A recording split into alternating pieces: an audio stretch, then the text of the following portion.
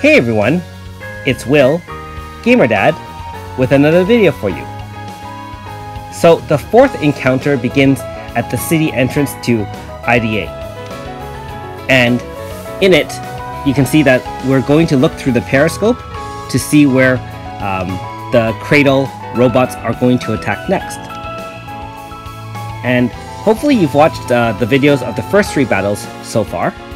If you haven't, the main thing you need to take away from it is that the Gamma Cradle, which is one of the main Cradles of the 3 that you battle, is vulnerable to magic. So make sure you have a balanced team that has some magic damage.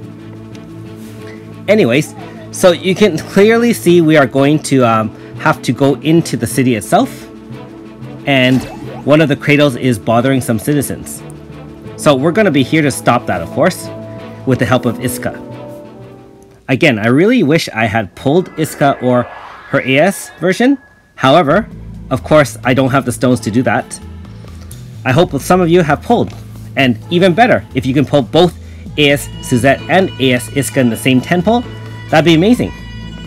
Please leave some comments below if you've had some crazy insane luck with your 10 pulls this particular banner.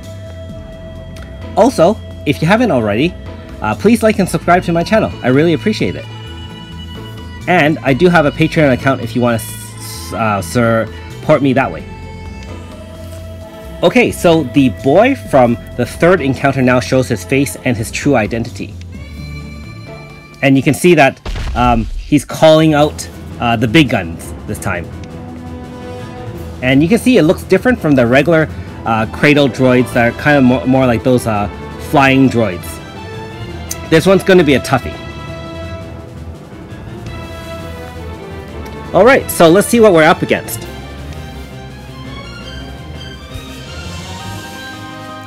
So, I will say that it is recommended to have a very balanced team.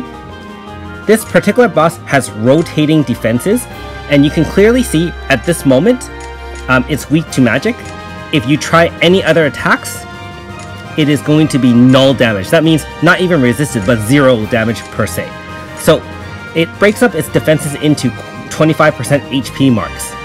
And also, as a result, your AF will not be able to take it down in one hit. So you need to carefully manage your resources and take him down.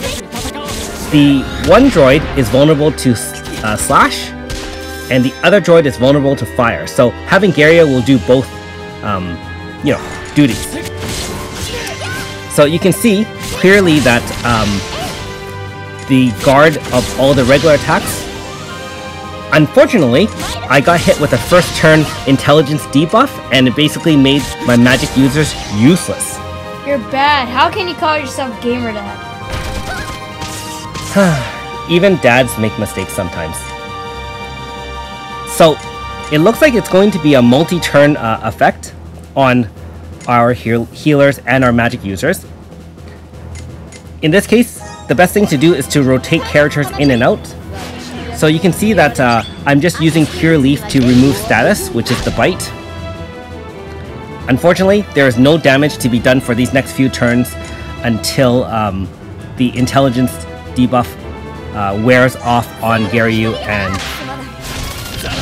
Mario. So I would recommend turn 1, keep the 2 magic users in the back, and then rotate them in after he hits the party with intelligence debuff. The intelligence debuff doesn't affect fighting or physical characters as much. Luckily, the boss itself doesn't do a lot of damage. I'm not sure about the 2 Cradles that were sitting with him, but of course the goal is to eliminate those really quickly. So if you do have a half AF bar and you have Azami and Aldo, being that they're slash type, you also have Garyu, which is fire type, those attacks themselves will kill off the 2 Cradles that are accompanying the boss, as you can clearly see from the beginning of this video. Okay, so intelligence debuff has finally faded, and we're going to do full damage on it. And notice that after I've hit him a couple of times, there's no point using special attacks. So just use like regular attacks with your non-magic user characters for the first round. And so you can see the bar stopped after 25% of its HP is down. And this is the warning that it's going to change weaknesses. So directional shield change. Now the next quarter life bar, which is 25%, it is vulnerable to slash. And so we got two of the best ones out there. I do not have Xion, otherwise I would have brought him. But you know, you get the free 5-star with Aldo, and you have the free 5-star with Azami. At this point, being that the other two are basically useless, just rotate in Valor Chance to boost your damage as much as possible. So Serene is very useful in boosting speed as well as power. And I do have Leclerc here to help with her Valor Chant debuffing physical resistance. So, you can rotate them in and out as you please. And you'll also see there's a reason you bring this specific team if you have this mix. Because you will have 4 different directional shield changes in the fact that there will be 4 different weaknesses. And you'll need to be able to address each of those since it is not a resist, it's a full null damage on the boss. Okay, so slash damage is over. Directional shield change. There you go, what a waste. So at this point, you can see that Leclerc is coming in very useful. The boss at the 50% mark down to 25% is vulnerable to piercing. And guess who has a dual piercing slash blunt attack? We've got our favorite teacher, Serene. So make sure you do have Invigorating Flog as one of your 3 moves in your moveset. And you can see it's got a countdown attack as well for the boss. So at this point, you have to be careful about taking a lot more AoE damage. So the single target damage isn't too dangerous. It does inflict some status, so again, Mariel's with her Cure Leaf will remove that bite.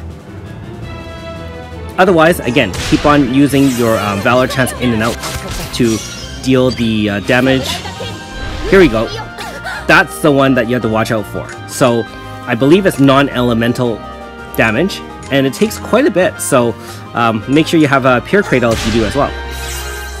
Okay, so we've gotten through 3 different shields, and we're on the final one. So you can see Leclerc's attacks are absolutely useless, and this is the area where Serene will shine. So being that she's already got her full 3 attack charges with Invigorating Flog from the previous weakness, she's the only damage dealer here in this AF. Everything else is 0, 0, 0, 0.